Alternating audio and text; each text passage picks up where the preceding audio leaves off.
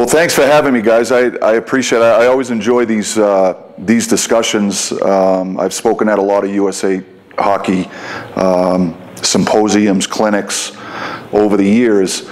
I've been very involved in the Boston area. As I said last night, that's where I was born and raised, and that's where my family is now, and my 3 children have participated in hockey in the Boston area for the last 20 years. So on and off, given my moves through the NHL, but we've always called Boston our home. So we've spent a fair amount of time in the Boston area. So I think, you know, one of the things that I hope I can bring to the table here is just a certain perspective that might be a little bit different from others, in the sense that I come to you from someone that's coached and played at the NHL level, but I also come to you from someone that has had 3 children participate in grassroots hockey and have grown up and you know, taken kids to the rink. I've coached my kids, and I've also been a parent on a team that my kids have participated on. So I think both of those experiences kind of offer a certain perspective and kind of have helped me through the process of trying to understand development and the respective stages along the way, if you will. So that's kind of my background in a nutshell. When Ken asked me to speak a few weeks ago, he asked me, it was a really broad topic, right? He said, we're talking about development, and I asked him, I said, well, what are the ages of the coaches that are going to be there? What age groups are they coaching? And he suggested to me that it's the teen years, right? So it's 15, 16, 17. So are you guys, just kind of a show of hands, are we high school coaches, junior coaches, midget coaches? Yes, no? All of the above? Are there any Pee-wee coaches? Yeah, so we have some Pee-wee coaches, but it's mostly that kind of that teen year right before you go to college, I guess, right? So that's the group? Okay, that's what I thought. So I'm going to kind of bring you something, I think, today that you probably don't expect. It's a little bit different. I hope you'll appreciate it. One of the things that I've thought about a lot, especially for the last 10 or 11 years since I've been coaching in the NHL, is just trying to understand the whole development process. How does it take place? How do you make a player better? And it really, quite honestly, started with my kids when I started to get involved with coaching the youth age group, because I think, you know, you guys are at a particular point in their development stage that is so impressionable, and you can have such a huge impact on the kids that you're coaching. So I went on this kind of escapade on trying to understand development, and it took me down kind of an intellectual road, and that's what I'm going to bring to you today. I know, and you know, you may like it, you may not, but tough. I already put it together, so I hope you'll appreciate it. Okay. And so what I did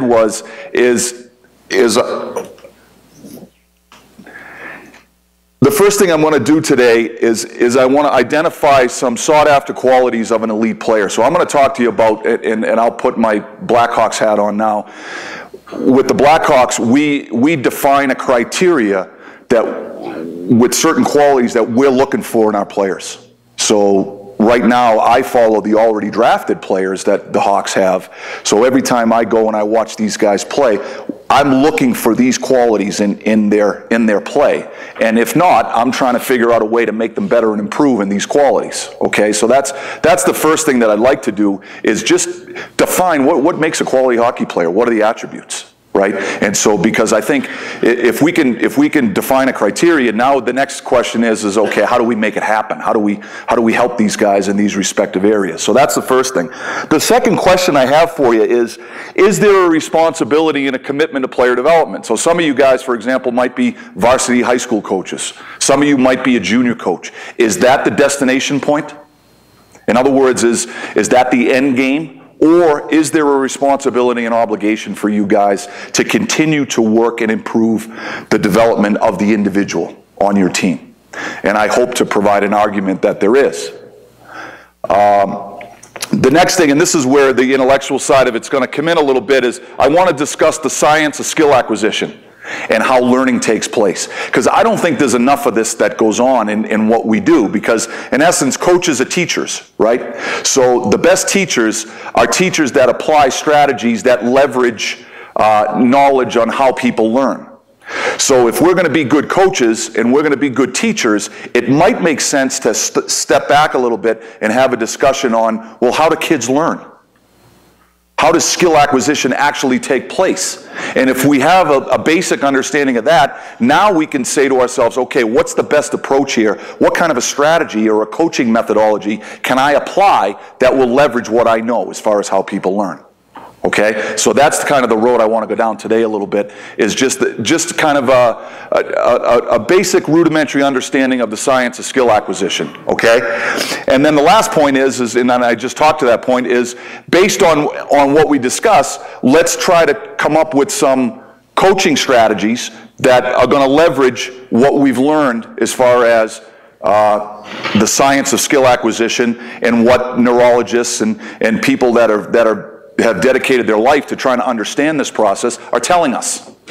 Okay? Does that make sense? So that's kind of, when I put this presentation together, this is the thought process that I went through. So this is going to be my attempt at trying to accomplish this. Okay? And if anybody has any comments or questions, please feel free to jump in. Okay?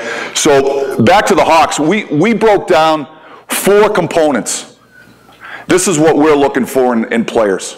Okay, and we've had discussions with this, and my guess is there's probably, these discussions are probably had in every NHL war room across the league. You know, I've been coaching in the NHL now for 10 or 11 years. I've been associated with 1, 2, 3, 4 teams.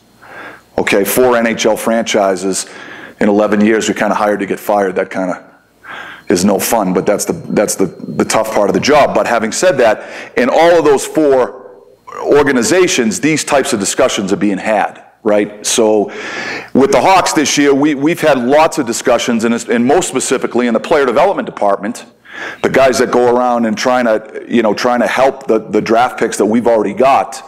Okay, we're trying to help them improve in these areas. So what are these things? You know, and they're probably in priority order, right? The first thing, I use the phrase competitive spirit. You know, some people just say compete level, whatever it may be. For me, it's the foundation of excellence. If you don't have it, I think it's hard for you to even be in the conversation when you're discussing players, especially at the elite levels. Right?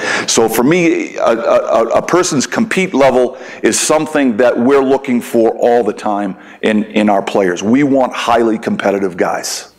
The second one is functional intelligence. Well, what does that mean? You know, it's game sense, and we'll talk a little bit about that moving forward. You know, the third one is if anybody that watches the Blackhawks understand that they value the puck. They want to have the puck. They want to play with the puck. So puck possession skills are critical to the types of players that we're looking for in our organization. And we'll talk a little bit about that. And the last one is speed. Right? And speed, I think, is the great competitive advantage in sports, never mind hockey. But it's both physical speed, but it's also speed of mind. It's intellect, right? And so, and we talked a little bit about that last night in the discussion as far as the difference between, you know, our observations of watching the pro versus watching the college kids or junior kids or whatever. For me, the biggest thing that jumps out at me is just that, is players at the pro level, the elite players, they think the game fast, in a timely fashion, faster than most of their peers, and that's why they're at the top of the food chain. So speed is an important aspect of the game. It's a great competitive advantage. So these you may think it's a simplistic formula, but these are the 4 things that we're looking for in a player. Okay, so now let's take them just one at a time, because it's easy to say, hey, let's go out and look for these players. The next question I have is, well, how does that manifest itself in the game? So to say someone, hey, I think this guy's competitive. Oh, really? Well, what makes you think that? What evidence does he provide that suggests that this player is competitive? Okay, so we look for specifics. You know, we want to see specific evidence, shift in and shift out, that a player is competitive, right? So what does that mean? So for example, next effort play. Does a player give up on the puck? Is he a one-and-done guy? Is he a single-effort player, or is he a next-effort player? And I use that phrase a lot with our guys when I'm talking with our draft picks about being a next-effort player, about constantly staying engaged in the play. So that's the first thing. One-on-one battles. They happen all over the rink, right? One-on-one battles is a great indication of someone's compete level. Are you going to impose your will on your opponent? Okay, and no better evidence of someone's compete level is in one-on-one battle situations. Okay, they take place along the wall, they take place in front of the net. So all of these instances are going to suggest to us whether or not a player is competitive or he's not, or she for that matter. Back checking, putting back pressure on the puck. The thankless jobs, right? The little things that everybody talks about in hockey that you don't necessarily, you can't quantify. They don't necessarily show up on the score sheet. Nobody cheers for them, but everybody on the bench and the coaching staff realize that these things are important for us to win. Those are the things that we're looking for as far as whether or not we define someone as competitive or is not. Okay?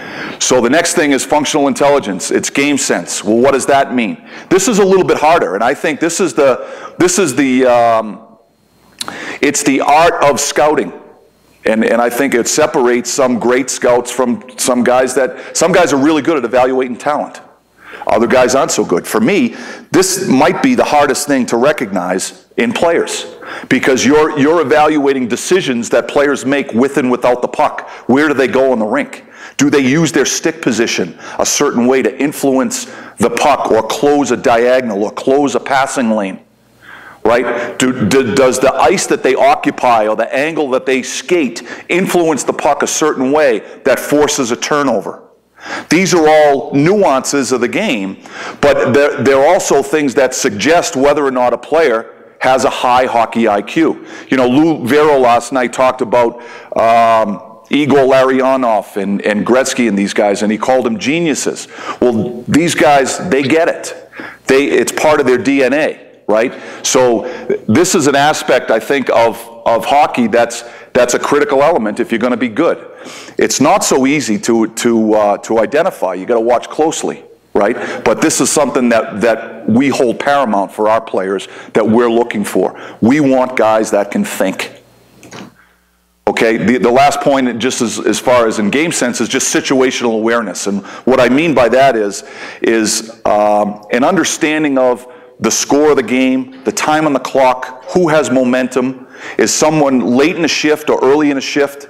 Do they have, if they're early in a shift, they got a lot of juice, and they might be able to take somebody on one-on-one. If they're late in a shift and they don't have a lot of gas in the tank, and maybe they don't have time and speed, and they're approaching the offensive blue line, they don't have numbers, maybe that's the time to make a soft chip and get off the ice and get fresh legs on the ice, right? That's a good hockey decision. That makes someone hard to play against, because they don't put themselves in a position where they're vulnerable, where they cause a turnover because they're tired or they're fatigued or they don't have support or they don't have speed, right? So the decisions that you make on the rink, especially situationally, are going to have a huge impact on your team's ability to win and lose. So these are things that we're looking for when we go and watch players, and we're trying to help them get better in those areas if we think they need improvement. I will tell you that in coaching in the NHL, we spend the majority of our time in the NHL coaching this, situational play. Why did you make this decision? What were you thinking? Right? Here's the score of the game. Here's the time on the clock. The other team has momentum. Maybe you've got to make a simple play here. Right? So situational play is an important element of helping teams win and being a good player and being difficult to play against. Okay? So puck possession skills is the third category, and I think this is the most obvious. I think it jumps out at people when guys can handle the puck, right? And so I think everybody has an understanding of this, and it's the most obvious, right? I put shooting in there because I think, you know, we always talk about puck possession, but the goal is always to put it in the net. Right? So it's an important skill to have, is your ability to shoot and your release and those things to try to score goals. And the last one is speed, right? So skating is obvious. So we're looking to create a pace game, to play a pace game in Chicago, and so that's their team identity, right? They play a possession game, they play a pace game. It's skill and it's quickness. They're not big. Like, this is going to be an interesting series, the Hawks against Anaheim. Anaheim's a big, heavy team. Different team identity altogether. They're big, they're heavy. They have guys like Getzlaf and Perry and Maroon, that first line. They're giants. They look like Coke machines with heads on them. And they're hard, right? So it's a whole different type of game. They're skilled. They can skate, but they don't necessarily play a pace game. They play a heavy game. They want to play territory. They want to control pucks down underneath the hash marks. That's their identity. That's their style. When you read their comments, the players' comments and the coaches' comments in the media, whether it be after the game or you read the newspapers, that's what they all talk about. We got to establish our forecheck. We got to get it behind them and go to work. If I heard that, if I had $1 for every time I heard that when I watched that series the last couple of weeks, I'd be a rich guy. Right? So that's what they're trying to create. The Hawks are a little different ball game. They play a possession game, they play a speed game, they play a transition game, so it's going to be skill and quickness against brute and brawn. Not to say that Anaheim isn't skilled, they are. They are. But it's a different style of play, right? So we're looking for skating. We want guys that can push the pace. But what about this side? Nobody thinks about this so much as far as speed, and this goes back to the speed of mind, right? It's your ability to recognize situations. It's awareness away from the puck. It's your ability to close down windows of opportunity because you see it in a timely fashion, right? That's what transition, in my mind, is all about. If you can't act on it if you don't see it. So speed of mind is a critical aspect as far as creating team speed in your transition game. So these are the qualities that we're looking for in a nutshell in our players. When our scouts go out and they're looking for draft picks, that's what they're trying to draft. Because the Hawks are trying to create a team identity, so they want to draft players that are going to lend to that identity. Does that make sense to everyone? Okay, so now let's talk a little bit about development. So, and I asked this question already, and I ask it again, do we think we have a responsibility to players? Is there a commitment to the long-term growth? And I would suggest to you, yes. I know, like, at the NHL level, especially in the salary cap era, okay, the most important aspect as far as staying competitive and sustaining a competitive level is your ability to draft and to develop from within. So development at the highest level of the game is taking place. Coaching staffs are talking about, we need to make our players better. How do we do it? We have to spend time at improving our individual players and their skill sets. Because if we do that, at the end of the year, hopefully we'll have a better hockey team because we have players that have better, more polished skill sets. Okay? So I would argue that it is vitally important, regardless of where you are in the development process, whether you're a junior coach, a high school coach, a pee-wee coach, or you're coaching in the American League or the NHL. It is one of your main objectives as a coaching staff is to try to help the individuals on your team get better. I think it benefits all involved. It's going to benefit the player, obviously. He's a better player. It's definitely going to benefit the team because if you have a group of players that have better skill sets, you should have a more competitive team. And I think personally as a coach, it's the most rewarding part of what we do. It's the most rewarding part of what we do. As far as, you know, I find so much solace in knowing that I helped the player along the way. You know, we were able to help a player go from here to here. And to see the appreciation that some of the players have for the efforts that you put in and helping them along the way, for me is a very rewarding experience as a coach. This question I ask, and we'll get back to it, but I threw this in there, does your style of play influence development? So think about that question. Because we're going to talk a lot about skill acquisition and practice and things like that. But there's also another element of what's going on here, and that's as far as how you play and the parameters that you give your players when you start to compete, right? So does your style of play influence the players' developments on your team? I'll give you one quick example. I know I told you I'm from the Boston area, and I know of some high school coaches in the area that have rules on their team that they don't allow their defensemen to go D to D. So when the puck comes out of the offensive zone and they go back for the puck, they can't use their partner. So what are they going to do, right? They're going to take advantage of the tag-up rule. They're going to pound it back in. The players are going to come out, and they're going to go back and they're going to forecheck. And so the majority of what they do is they practice forechecking because that's the style of play that they want to play, right? Now, will he win more games? Maybe. Maybe he'll win more games early on. I'm not sure you're going to win a championship that way. Right? So style of play and the rules of thumb that you're going to give your players are going to have an impact on their development and their ability to grow as players. And so I ask you that question. Okay, how many people have heard of this book, The Talent Code?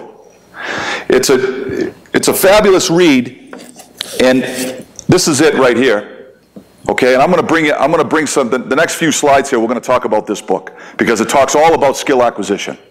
Okay, so the whole premise of the book is this, right? The Talent Code is built on revolutionary scientific discoveries involving a neuroinsulator called myelin. How many people have heard of the word myelin, right? It's the white matter in your brain. It's an important aspect of our biology, okay? Some neurologists consider myelin to be the holy grail of acquiring skill. So how does it happen? How do you acquire skill? Every human skill is created by chains of nerve fibers carrying a tiny electrical impulse. Okay? It's a signal traveling through a circuit.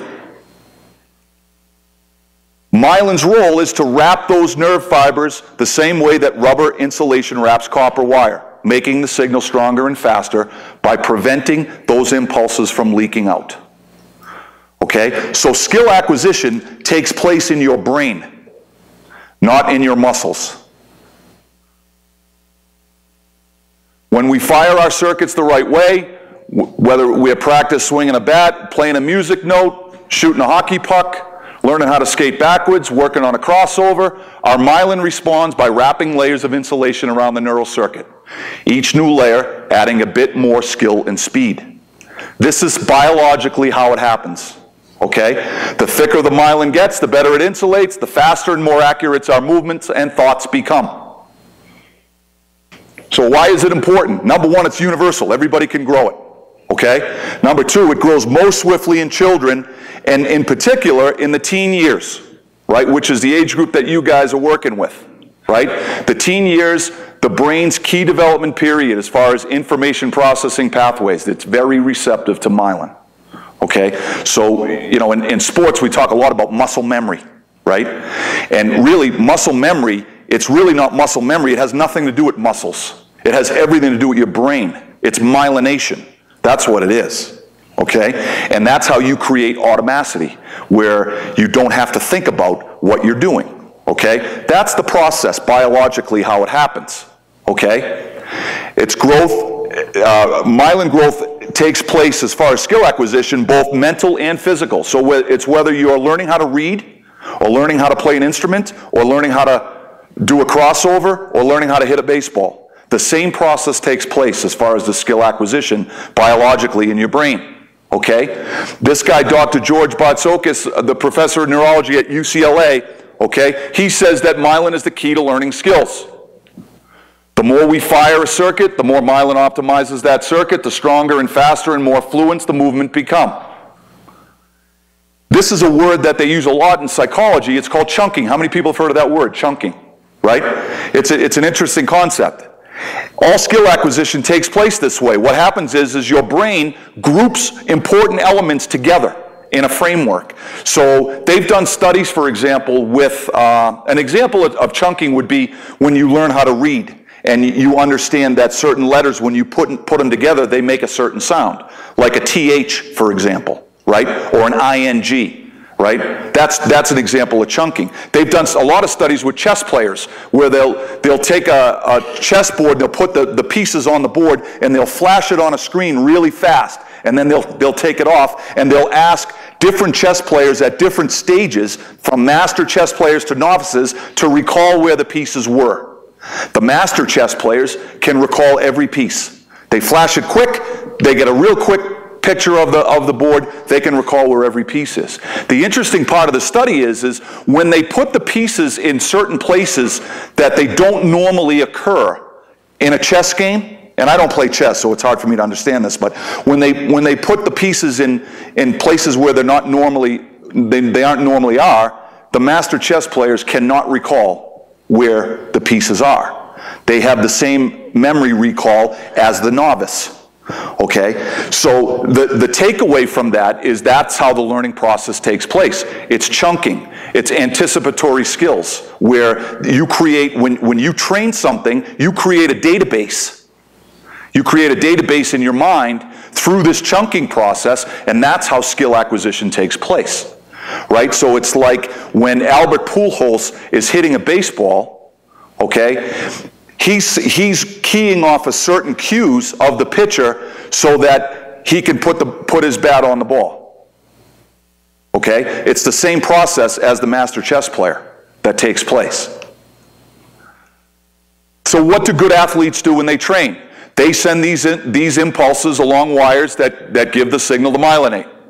They end up, after all their training, with the super-duper highway, right? Lots of bandwidth. It's a high-speed line. And that's how you create instinctive skills, okay? So that's the process that takes place biologically in your body when you're acquiring skills, okay? So the next question is, how do we leverage these things? How does it happen, okay? And I throw this quote up at you to start this off. You will become clever through your mistakes, okay? Let's go back to the talent code.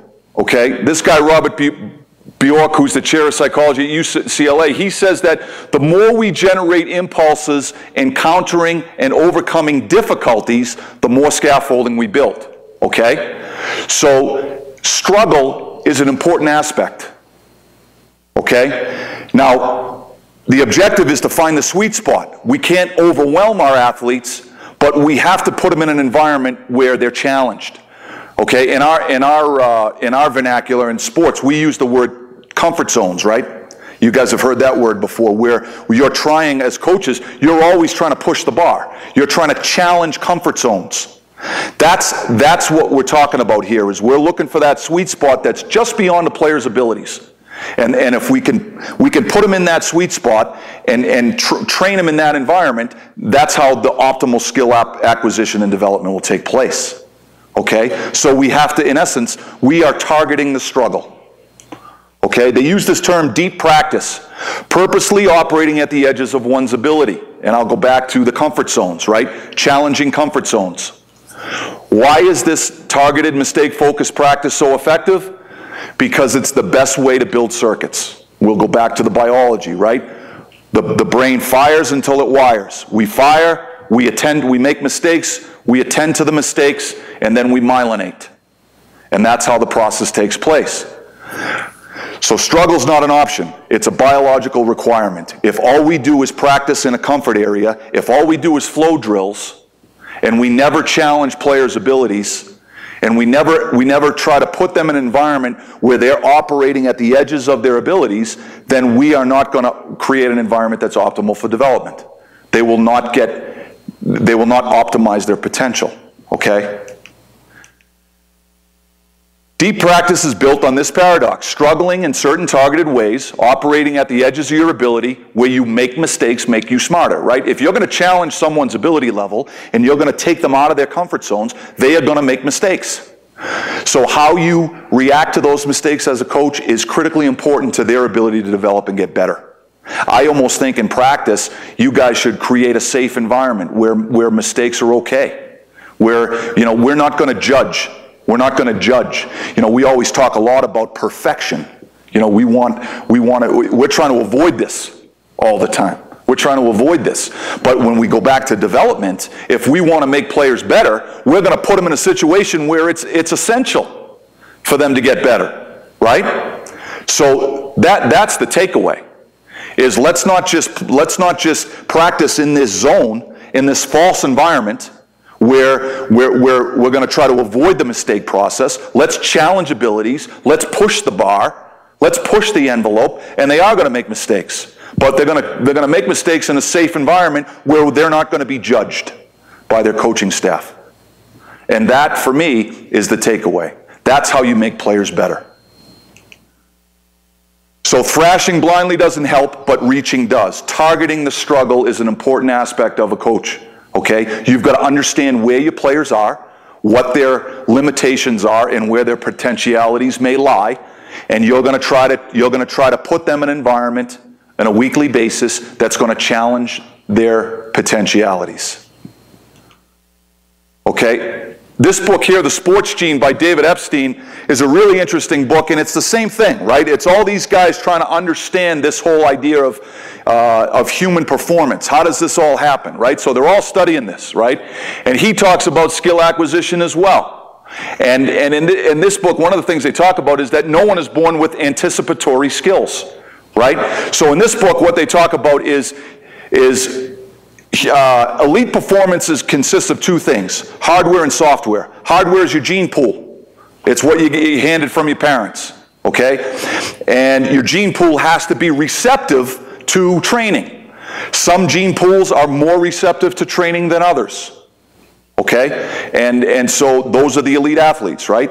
So that they're inclined in certain aspects because of their genetic makeup. But the other aspect, that's the hardware. It's hard to control that. You get that from your parents. Right? But the software is the training. The software is what kind of an environment do we put them in so that they can build a database that, like I was talking about, so they can create these anticipatory skills or develop these anticipatory skills that are required to hit a baseball or to one-time a puck or whatever, right?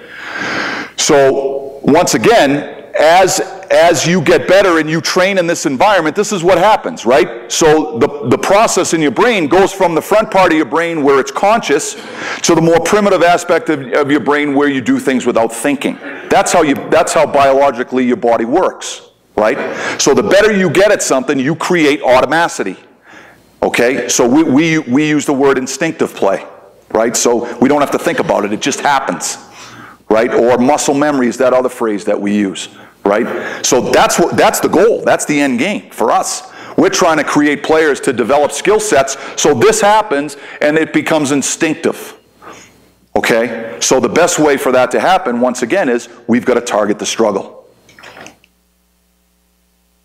So I'm going to give you an example of a real-life example of how this takes place, okay? And it happened by accident.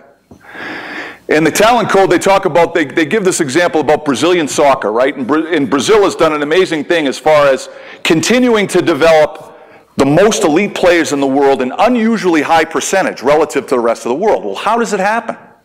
What are they doing that the rest of the world isn't? Okay? And there's some that will suggest that it's a combination of nature and nurture, right? They've got a friendly climate for soccer. They have a passion for the game. It's almost like, you know, we'd like to think we have it in Canada. You know, hockey is, they eat, sleep, and drink it, right? Nationwide, it's almost a religion to them. For us, it's a religion in the United States. We live in the hockey hotbeds, I guess, or we love hockey, but that's what they're talking about as far as their passion for hockey. And then they have this, right? They've got a diverse population. 40% of their population's poor. Okay, and a lot of them see soccer as the means to get out of that plight. So there's some that would suggest that this is the formula, and this is why Brazil is developing better soccer players than the rest of the world. The problem with that argument is that those three things existed in the 1930s and 40s, and they weren't developing soccer players. So what changed? In the 1950s, Brazil started to train in a particular way. They stumbled on a tool, okay, that helped them. That helped in that development process, okay? They found a way to increase their learning velocity, and they were unaware of it at the time. They stumbled on this thing, okay?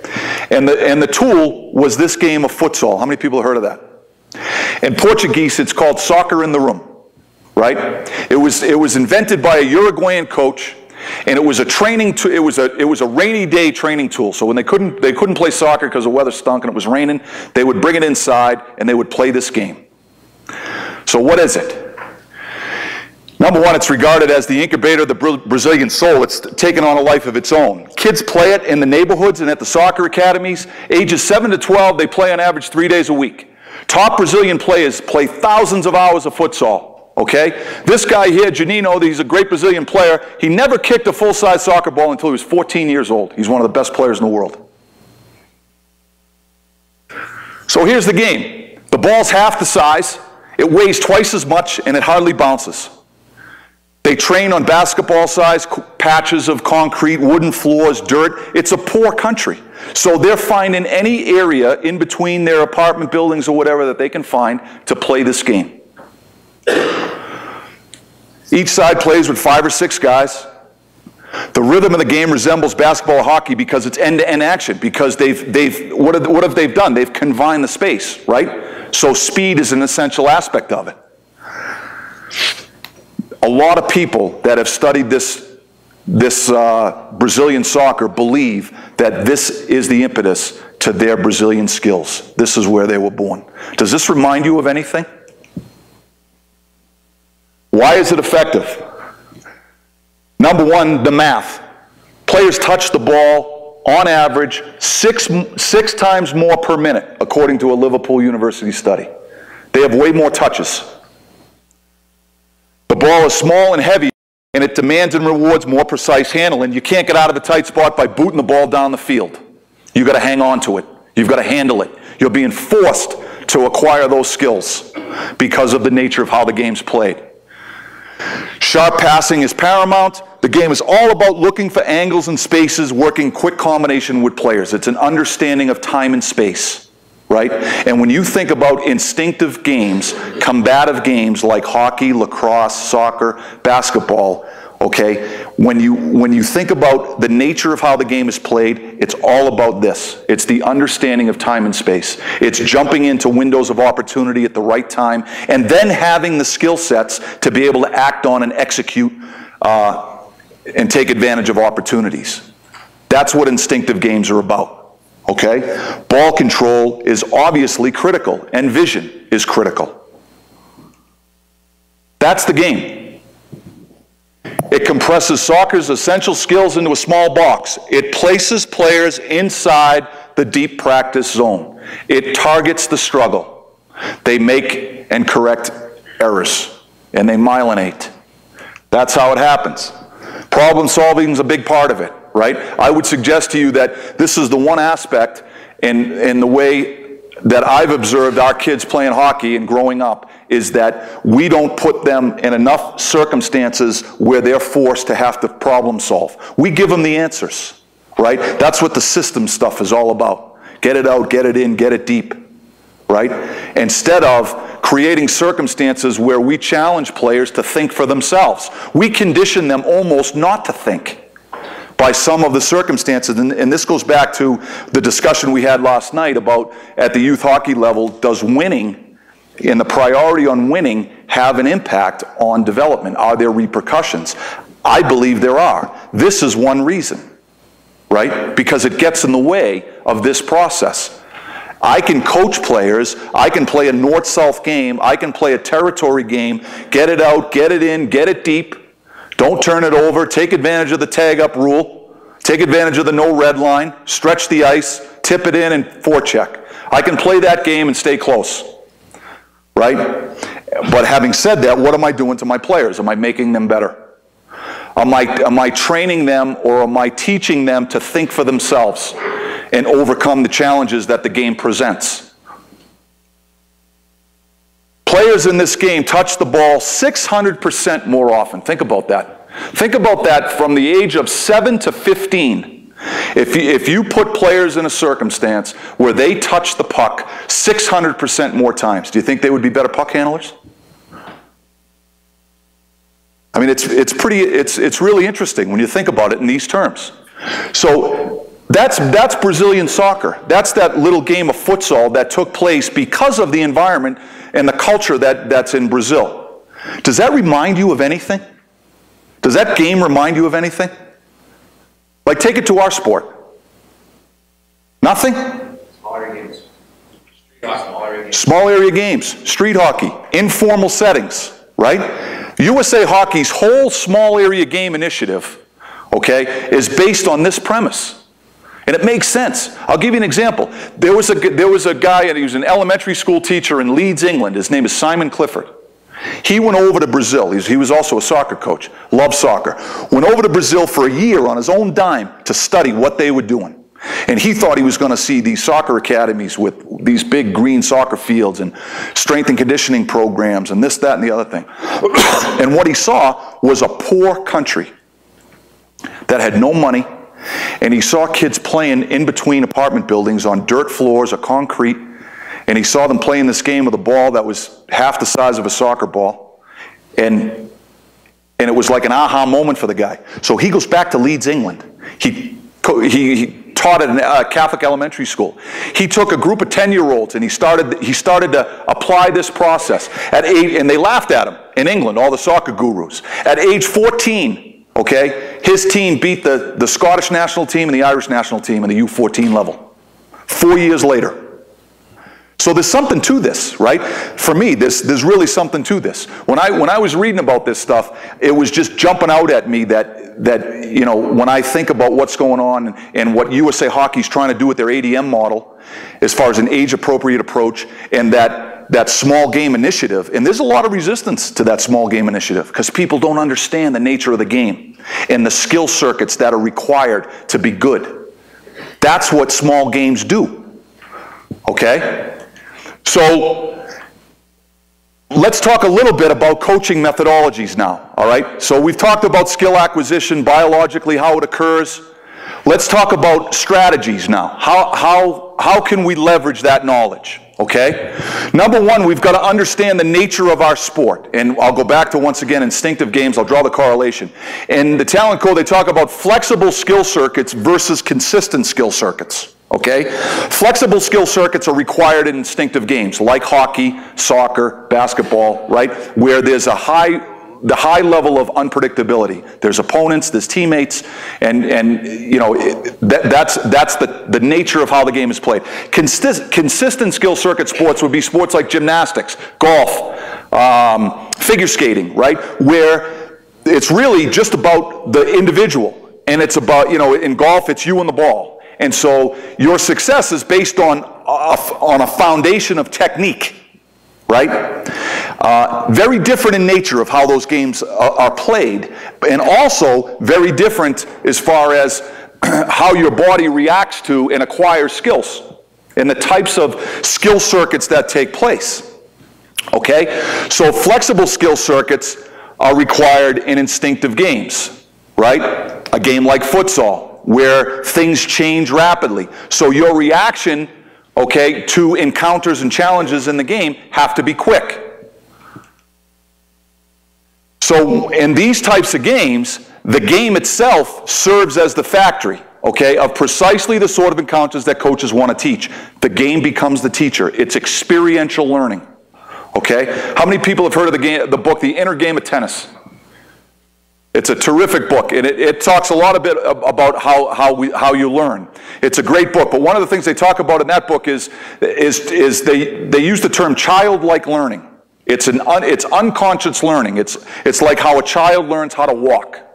Nobody's got a dry erase board showing a child, hey, this is what you got to do. You got to stand up, get the weight on the balls of your feet, put one foot in front of the other. No, that's not how it works, right? The child sits in the middle of the room. He watches his brothers and sisters. He watches his parents, and his brain fires.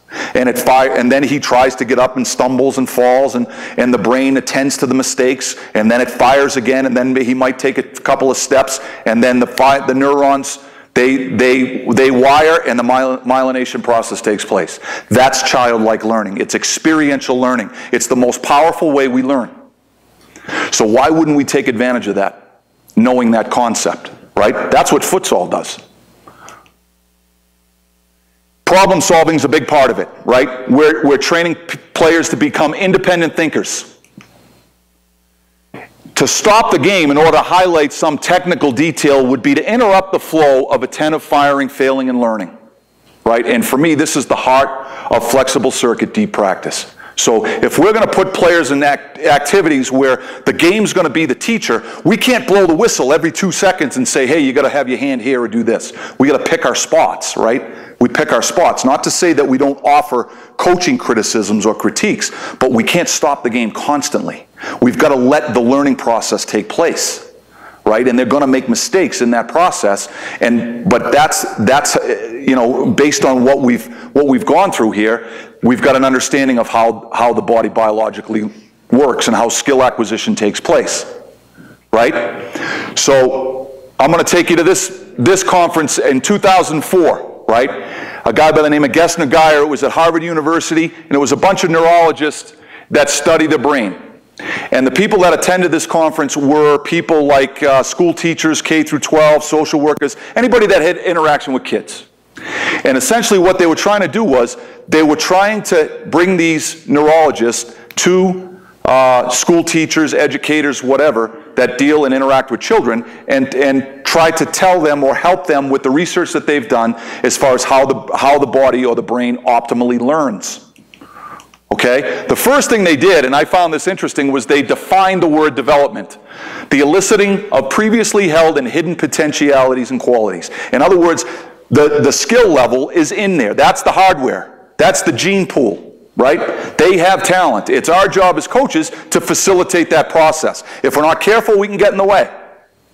So that's the first aspect. And I know this term gets thrown around hockey rinks all the time. And my personal opinion is most people don't have the first inclination of what it means or how to do it. So how does it happen? It happens with interactions with the environment. This is the one takeaway I want you to think about. They talked a lot in this conference about implicit learning mechanisms. The majority of learning takes place implicitly, which is non-conscious. It's childlike learning. It's how a child learns how to walk. It's experiential learning. The neurons fire until they wire, and then they myelinate. And that's the most natural, the most powerful way we learn, and it's also the longest retention. So what does that mean to us as coaches? So if we set up conditions in practice that create situations that we want to put players in to help them improve in certain aspects of the game, and I'll give you some examples, right? So we set up the activity, and then we step back, and we let them play and participate and problem solve. The activity becomes the teacher. Here's a study that was done in the University of Calgary. I know Tom Rennie was a part of this study on decision training. And what decision training is it's an understanding of the intellectual aspect of sports, right? So decision training helps athletes handle pressure or competition by incorporating training methods, coaching methodologies, which is what we're talking about, that stimulate more accurately what happens in competition.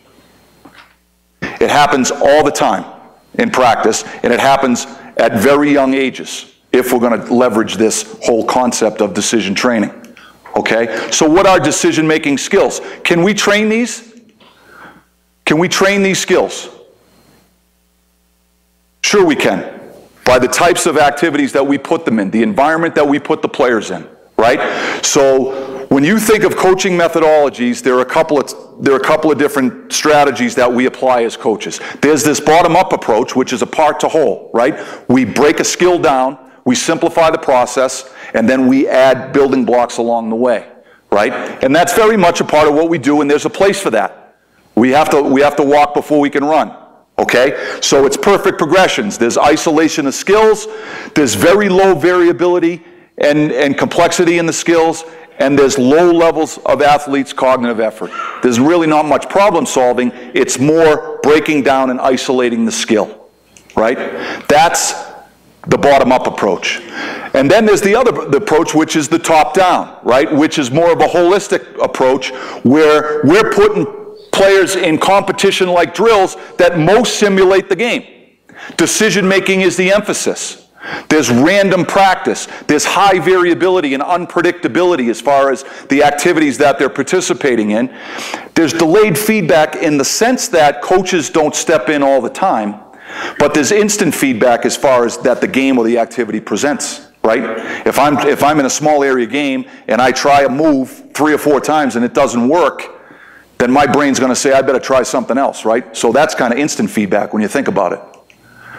And there's high levels of cognitive effort because it's problem solving. This is how the game's played, okay? And these studies that they did at this study at the University of Calgary, they found that subjects trained under the bottom-up conditions had early levels of success, but failed later on, okay? And then the opposite effect happened with the top-down approach, okay? So the athletes that trained in these situations, excuse me, I'm getting ahead of myself. Let me give you an example of one of the studies they did. They took a Division I college baseball team, right?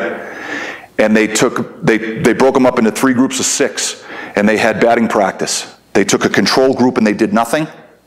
They took a group of 6 players and they threw them 100 pitches, and they told them, we're going to tell you what's coming. We're going to throw you 25 fastballs, 25 curveballs, 25 sliders, 25 changeups. So the batter knew what was coming. Then they took the third group and they threw the same 100 pitches, but they didn't tell them what was coming, and it was random. For the first 6 weeks, the group that they threw the 100 pitches and they knew what was coming had better success. After the 6-week period, the third group, where they threw them random, surpassed the other group. Okay, it's that cat and mouse game, right? That a hitter and a pitcher has as far as trying to predict what's coming next and that type of thing. It's those anticipatory skills, those cues that hitters get when the ball's leaving the pitcher's hand that allows them to get their bat on the ball, right? So that's what's being trained in that top-down approach, right? As far as in a baseball scenario. Okay, so that's what happens. So what is top-down coaching? The athlete trains within tactical situations where decisions are needed in hockey. They are trained from the outset.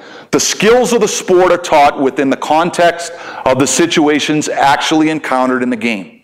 So it's, I use the term alignment, okay, where the sport-specific skills, puck handling, passing, receiving, are being trained within the context of how the game's played. We're not creating a false environment. Right? We may start that way and have them stick handle in and out of some pucks or whatever, but eventually we have to graduate and put these kids in circumstances where they have to stick handle the way they would have to in a game. We've got to put opponents in there. We've got to create some problem-solving activities so that they're acquiring and developing those skill sets at the same time that they're processing the game. We're not compartmentalizing the skill. Right? We're taking more of a holistic approach. It's flexible skill circuitry. So instead of teaching skills in isolated artificial drills, we place them in activities that provide the big picture. Delayed feedback is encouraged, and I spoke to that about as far as when the coach steps in as far as offering support, right? So, for me, those are the types of strategies that we're going to apply when we coach, right? So there's the top-down approach in isolating skills and slowing things down, and there is a place for that. But there's also the top-down approach where we're going to create activities that are very much like how the game is played, and we're going to train and develop the skill sets of the game within that context. And that way, the transfer of those skills from the practice environment to the game environment is most effective. If all you do is create a false environment in practice, and you never graduate and put players in a real environment, then the transfer of the skill to the game will break down. So at some point, we have to train in that environment. I'll give you a couple of examples, okay? Here's a drill. When I was coaching with the Rangers, and this was during the playoffs, so it was in between days, and it was an optional practice, so we didn't have everybody on the ice. So we were working on different skill sets, right? So it starts with a give and go off the wall, and we're working on a release from the shot. We're working on receiving, getting it in a shooting position, and a quick release, and then it's going to turn into a defenseman on the other side activating down the wall, which is something that we talked about as part of our team concept, getting our defensemen involved in the offensive zone. And this was one way on a high roll, and the defenseman would time his jump off the blue line, and they would create a 2-on-1. This is an example of a top-down drill, right? Maybe the first part of it is a little bit of a false environment because we don't have an opponent, okay? But we're still working on the passing, the receiving, the release, getting the shot off, trying to score. The 2-on-1 is problem solving. The 2-on-1 is a very real scenario that happens in a game when a defenseman jumps off the blue line. Now, if we had our whole team and we did this, we might add a circumstance where we play the 2-on-1 out down low. Maybe we play a second puck and we play a 2-on-1 out. Maybe we have his partner on the blue line, and when the whistle blows, we have a coach in the neutral zone that spots a counter opportunity, and now after the 2-on-1 takes place down low, we blow the whistle, the defenseman on the blue line goes back for the puck, and we work on a regroup. The defenseman defending down low has to gap up, and now it's a 2-on-1 off the rush. So it's, you're getting a give and go off the half wall, which is a very real hockey play. We have a 2-on-1 off the half wall down low, which is a very real scenario. And then we have a third 2-on-1 or second 2-on-1 off the rush that we could add in there. And then once that counter takes place, we'd have a group of players down the opposite end of the rink, and they would start. So there's good flow, right? There'd be 6 players involved in that type of a circumstance. So this is what I mean. What's taking place in this type of a drill? Well, there's passing, there's receiving, there's working on a release, there's working on a shot, trying to score. There's problem solving involved because we're working on 2-on-1s. If we play that puck out down low, there's compete levels involved, right? So there's a lot involved. It's a simple drill, but there's a lot involved. That's an example of a top-down drill, as opposed to just isolating a skill. Okay? We're training the certain skill sets within the context of some very real scenarios, and what we did was we implemented a concept or a team concept, an offensive tactic that we were trying to institute with our team as far as getting our defensemen involved in the offense, in the offensive zone, right? So we're working on that high roll where a forward starts coming up the wall and that D jumps off the blue line, and we create a scissors play off the half wall at the top of the circles, right? So that's a team tactic. So we're building in concepts of our team, even though we're working on different aspects of the game itself and trying to make our players better. Okay? So here's another one. Oops.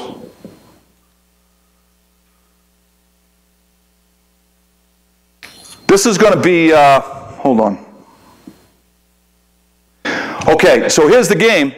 It's a 2-on-2, and this player here is a support player behind the net. So if you drew an imaginary line from the post to the dot on both sides of the rink, from the post to the dot, this player here, his playing surface is all on the perimeter outside that line. In other words, he can play all around that area from dot, behind the net to the dot, but he can't penetrate that imaginary line into the scoring area, okay?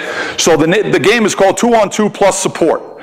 So if there's a change of possession, the team that steals the puck, they just have to hit the support player, and then he's on their team and they play, right? So what are we trying to train here? What are we working on? What do you think the objective is? Any ideas? Let me help you. One of the things that we were trying to do was we're trying to learn how to generate offense from below the goal line, right? So we put a support player below the goal line. And so a lot of the offense that's going to take place through this activity is going to take place from plays in and around the net, from behind the net, whatever, backdoor plays, little give and goes, right? So we're trying to generate offense from below the goal line. And this is an activity that we're using to try to train it. This is another example of a top-down drill. What the hell? So I'll just play a little bit of it for you. How am I doing for time? I'm okay? I'm almost done. So this is an example of it, right? So it's just a 2-on-2, change of possession, it's competitive, there's problem solving, there's give and goes, there's puck protection. Like, think of all the skill sets that are required to play this kind of game. It's kind of like futsal. So these kind of activities, in my mind, are invaluable as far as helping players get better and improve in certain aspects of their game, whether it be puck protection, puck handling, give and goes, one touches. Okay? And once again, this is during the playoffs, so it's not as intense. We have done these types of drills during the season, during the middle of practice at both ends of the rink, and they're very intense when we do this. And what I would do is we would vary the numbers. Like in this instance, it's 2-on-2 plus 1 support. Sometimes we could do 1-on-1 plus 1 support, right? So we can change the numbers depending on how many people we have on the ice to work so that we have the proper work-to-rest ratio in order for that to happen. So this is another example of a top-down type drill, right? So in my mind, what we're trying to do here is we're trying to leverage the learning process and how the body learns, right? We're trying to leverage that whole idea of experiential learning. Okay, last one. This is another game, and the way this one works is we have 2 support players. It's 2-on-2, and then there's a support player that's on each dot. That's stationary, can't move. They do move, they cheat, but they're not supposed to, right? And so it's a 2-on-2, and the support players can play on the offense, whoever has the puck. So it's really a 4-on-2. But if you watch the way the game evolves, what happens is it's really more like a 3-on-2 because it creates an offensively dominant number in the playing area, whether it's on either side of the rink. And it becomes, you know, once again, it becomes a 3-on-2 for the offense, and they play, okay? And once again, this is another kind of problem-solving activity where players are put in certain circumstances where they can train their skill sets through this process. And by the way, the other aspect of it, as you watch it, is it's fun. Like the players love it. These guys are grown men, and they're like kids in a candy store when we play this with them. They love it. We do these types of games a lot at the NHL level when sometimes, like Torts would call it, specials, where we'll break the ice up. We'll bring the defenseman down one end of the rink, and then we'll bring, let's say, the center iceman in the middle, and they'll work on face-offs. We'll have a coach dropping pucks, and they'll work on face-offs. We're working on, you know, position-specific skills.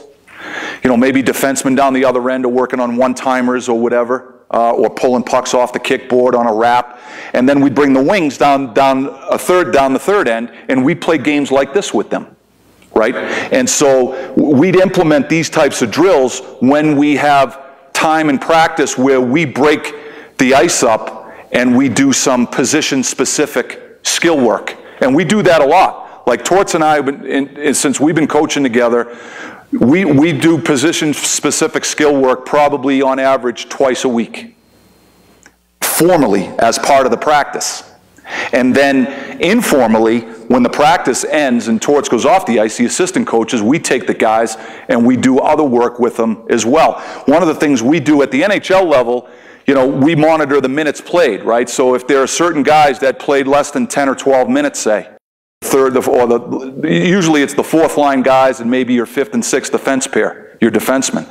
If guys didn't get sufficient minutes in a game the night before, at the end of practice, we would take them down one end and we would play these types of games with them because we're trying to get them reps because they didn't get it in practice. So at the NHL level, if you don't, you know, if you don't pay attention to the guys that don't play as many minutes in the game, their skill sets will decline. By the time January rolls around, you know, they can't carry the puck from the blue line to the red line. So we monitor those minutes and we get them in these circumstances all the time so that they have an opportunity to practice real game scenarios. And what we do is we don't make it voluntary for those guys. They have to come down, and then anybody else that wants to participate is welcome to come down. And usually it lasts about 10 minutes, 10 or 12 minutes after practice, and you'd be amazed at how many volunteers come down and play. And they play because they love it. It's fun. It's hockey, right? It's hockey. They're playing hockey. And so these are the types of activities in my mind that optimize skill. And hopefully, based on what I offered you as far as the biology of skill acquisition and how it takes place, you'll understand why some of these strategies or these methodologies work. Okay? So in summary, I know that was long. I appreciate you bearing with me. We talked about the responsibility to development, right? We identified qualities of an elite player. We talked a lot about that. We discussed the science of skill acquisition and learning. We identified coaching methods, right, that leverage that science, right? We talked about isolation versus that top-down approach where you're training skills within the context of how the game is played, and we gave you some examples on how to do it, right? And don't misconstrue what I say. I'm not one to say to you that all you should do is, you should never isolate a skill. I think there's a time and a place. I think there's a time and a place to slow that stuff down, okay? But having said that, I don't think it can be the majority or the highest percentage of your training environment. Your training environment should consist of a huge emphasis of a top-down approach where the skills of the sport are being trained within the context of how the game is played, right? And we talked about that transfer of skills so that there's alignment in your practice environment. It's very difficult to create a false environment and teach skills and then think that you're going to put them in the game and those skills are going to transfer. They'll break down. Right? They have to be trained under the demands of the real competition.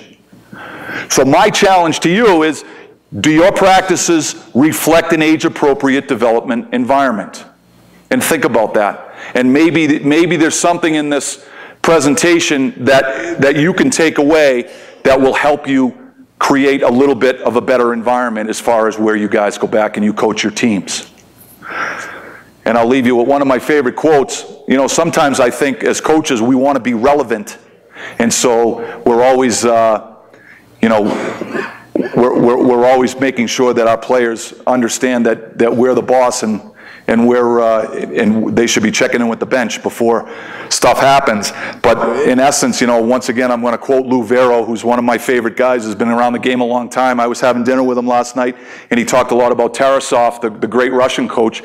And he said to me last night, and it really hit home with me, that it's the job of the coach to serve the players. It's never the job of the players to serve the coach.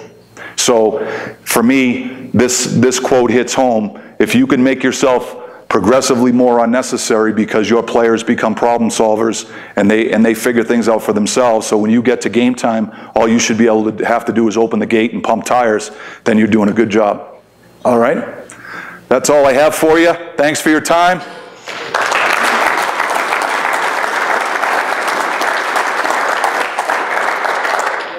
Are there any questions for Mike? Second and third drill, can the support guy shoot the puck? Sure, absolutely. He just can't penetrate those imaginary lines. Like what I do a lot of times too is you couldn't see him on the rink, but I get that big fat Sharpie magic marker and I'll draw a dotted line so that they have visuals. Once you do it a few times, you don't need it anymore because they understand the game. So.